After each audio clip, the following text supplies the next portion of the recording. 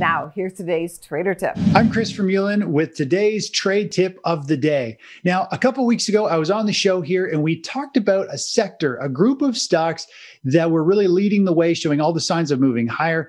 The sector group was next generation internet stocks. The symbol for an ETF that tracks this group is called the ARKW.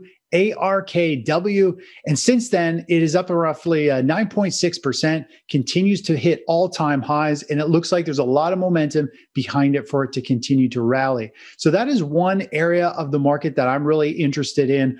Another area that's not quite as interesting, but will do well when the time comes, is going to be the utility sector.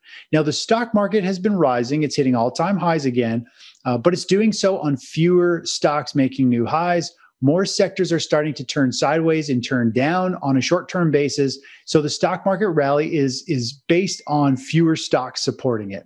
And with utility sector building a base over the last 2 months, it looks primed and ready to break out at any day here and start to run. And I think it could run for 2 or 3 weeks. And when it does start to run and move higher, I think there's great opportunity to take advantage of this sector. XLU is the ETF to trade that.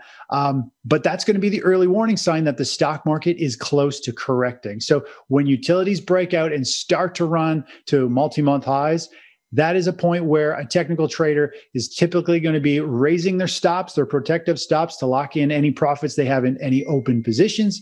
And you're going to want to just be very cautious and make sure you're adjusting position sizing accordingly. Anyways, I'm Chris Vermullen from thetechnicaltraders.com, and that's your trader tip of the day. For more Business First AM, check us out on social media. We're on Facebook, YouTube, and Twitter. And go to businessfirstam.com for where to see our show on TV.